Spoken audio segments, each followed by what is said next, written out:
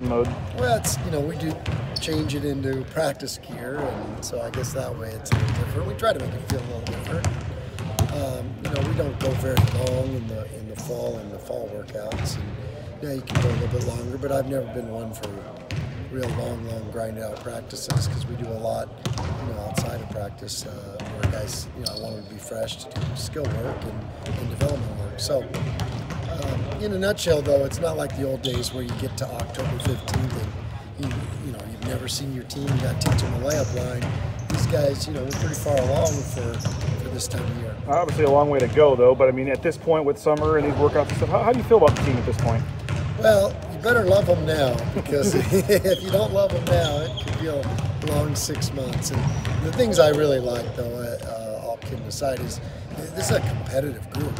And that's a great place to start. They get after it when we scrimmage and do some things, and I think that's a really, really good sign. I think we got some ability. We're gonna have a lot more balance maybe than we did last year, and there's pros and cons to both things. But I do like we got a lot of guys that can score the basketball. Talk a lot about chemistry, and sometimes just a couple guys can leave and change the whole chemistry. Sure.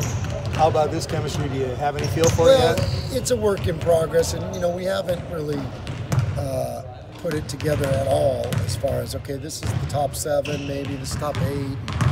It's just been divided a lot into positions, and that stuff sorts itself out. I don't like to do that too early because it's a long season, and I want practices to be really competitive. And generally speaking, if you take your top 5, 6, 7, put them on one team, it tends to skew the competition a little bit. So we keep them that way, maybe for a couple more weeks. What's Roderick bringing to the table? He's got a sense of athleticism, and he's got that ability to get a rebound and go length of the floor and kind of create some stuff. Much like what Chandler did that way, where Chandler was one of the top in the country in coast-to-coast baskets, and Roderick's got a little bit of that ability, and he's got a natural ability to score, and he's a great rebounder. What about Pat? Pat's got a savvy out there that's unique, and maybe that we haven't had here.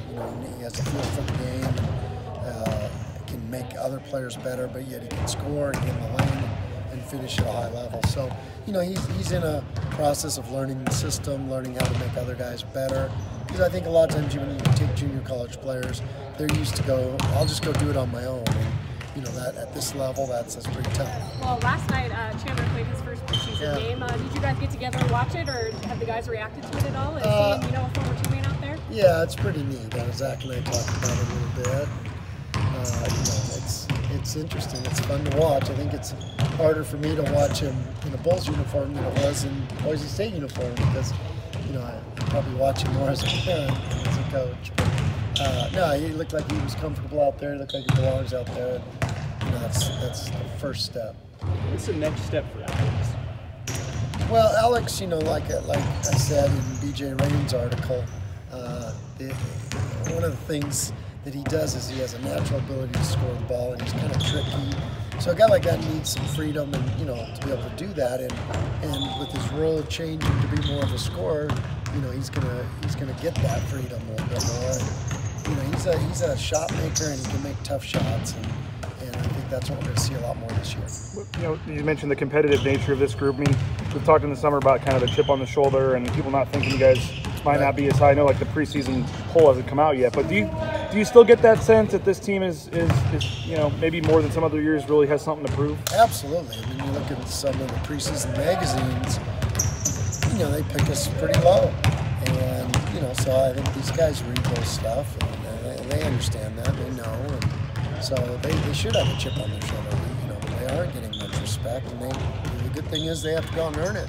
And they have to earn it here on the practice floor first. And that's where it starts to show up, and that's where we get better. I know every coach, though, like if a team's picked low, they say, oh, we're going to be better than that, or oh, we feel we can prove people wrong. But it does seem like you really feel like this team's going to be better than some people think. Well, I think, Boise State, we have a history of that. And you look at, I think, every year but one, we've finished higher than what we were picked. And so, I think this team hopefully will be no different, and hopefully they'll even have more of a chip on their shoulder about it. With Chandler obviously leaving and not having that aggressive drive to the basket type player, well, actually you still do, but sorry, I'm struggling with my questions today. Yeah. So